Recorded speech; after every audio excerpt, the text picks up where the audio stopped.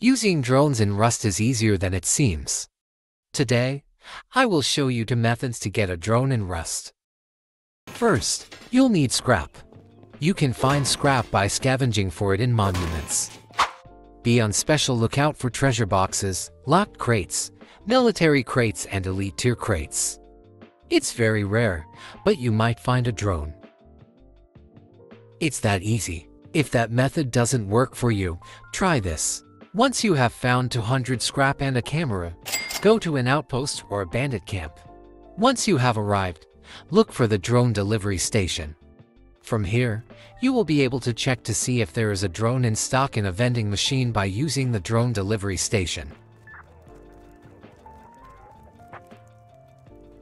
At the delivery station, buy a computer station. You will need another 300 scrap.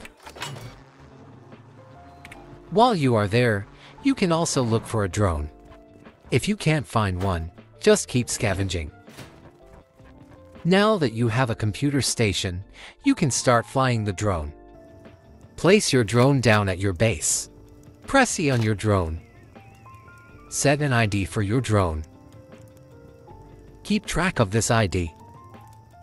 Place your computer station. Sit down at the station. Add the ID of the drone you just set. Congrats, you have a working drone. Use the Shift button to rise up. Use the WSD keys to strafe.